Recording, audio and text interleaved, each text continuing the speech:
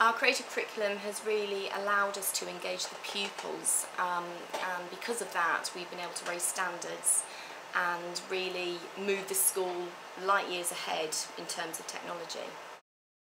We had an Ofsted-like inspector come in to observe a French lesson, and during that lesson, as we do in most of our French lessons, the children use the flip cams, which are really handy because they're quite small for the children to use.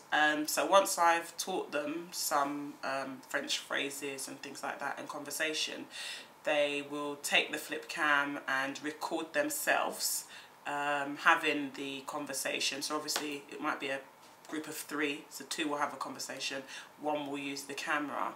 And what we do whilst we are in the lesson, we have a midway plenary, and what's great about the flip cams is that you can plug them straight into the USB port of your computer. You don't need to download any software, it's almost instantaneous, and the kids love to watch back the things that they've played, and they see mistakes that they might have made, or actually praise each other on how good it was. But it's good to have quite an immediate feedback on what they've just done.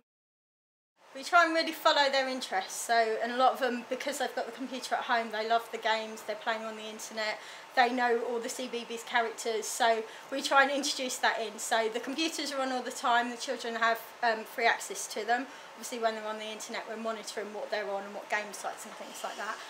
Education City is a big one because they're simple games that they can play, very bright, very colourful, lots of sounds, so they're games that they can do as well. So they seem to love the computers, and there's always kind of lots of interest to go on, and you know, we have to actually time them and give them little sound timers so they can learn to share the computers. I think ICT gives children that extra motivation. It's not just about looking at the book or looking in the dictionary. You can actually use ICT as a different medium for learning, and it's changed, I think, children's perception of coming into school. It's not just about, you know, find a book, read a book. They've actually can find a whole wealth of information from using the internet, doing games which they probably don't realise is actually testing their skills, but they're having fun with it. And I think that's what ICT really does. It creates that enjoyment, and the children don't really feel like they're learning, but actually they're doing a hell of a lot. Well, I think as a school, we've made sure that we've become very aware of the ICT targets and objectives that are in the literacy strategy. So that was the first starting point for us. From there, we then looked at sort of reception right the way through to Year 6. And in each of those year groups, ICT is used effectively. So sometimes, for example, in reception, they're using ICT to take pictures, and they use that to perhaps write instruction booklets and recounts of journeys and trips that they take, right the way through to animation. And in Year 6 we're about to start doing documentaries on famous people. So it's become something that's very, very embedded within the school and within literacy.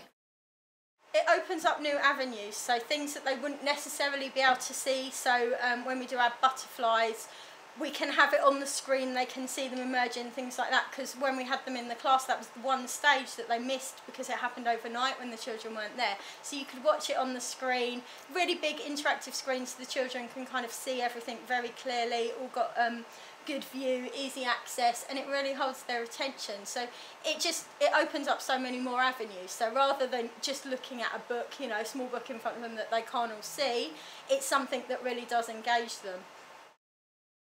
I think they should embrace technology because it really encompasses everything schools are trying to achieve with the Every Child Matters agenda and the personalised learning, like I mentioned earlier. And it's just engaging the children into something that they enjoy, something that they're interested in. Nowadays it's really clear that we're preparing children for the future, and the future is ICT. I mean, you see it everywhere, how children will be just using computers and they won't be writing anything in the next 20 years. So we really need to prepare children for the role they're going to play, for the way that society is changing. We use the internet a lot in class. We use programmes such as RM Maths and Lexia to help with improving math skills and literacy skills. We use the interactive pad, which allows the children to actually touch the board, use the board and its different facilities.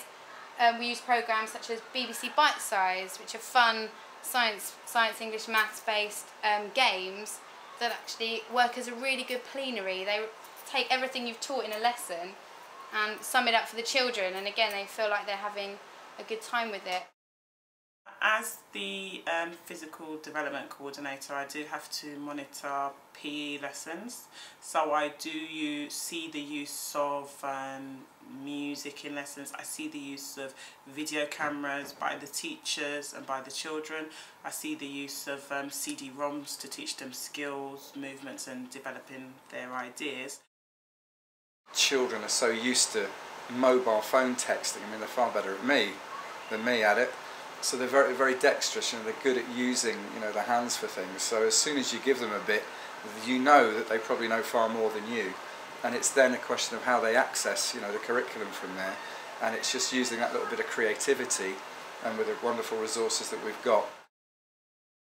Most of personalised learning is actually about finding out, channeling to what the children are interested in and actually thinking of lessons to do with that. So if we can incorporate animation work or comic work, for example, or video them outside doing a mummy rap, for example, and being able to show these things back to the children. I think that's a key thing, because so much of their work is actually lost. They'll perform it and then that'll be it, and we can upload things to Fronter so that parents can see. I mean, ICT has had a huge impact on Every Child Matters and personalised learning, because it's what they're interested in, and they appreciate that we're trying to get in with what they're interested in as well. So they appreciate that we're trying to find their interests. If you see the children are engaged and if they're infused with the introduction of new ICT initiatives or software, then it really helps in the classroom. It makes our jobs easier, really, to be honest. Quite often half the issue with behaviour and management within the class is children not being engaged in what they're doing, but the minute you sort of bring in ICT in any form, be it cameras, computers, they're into it.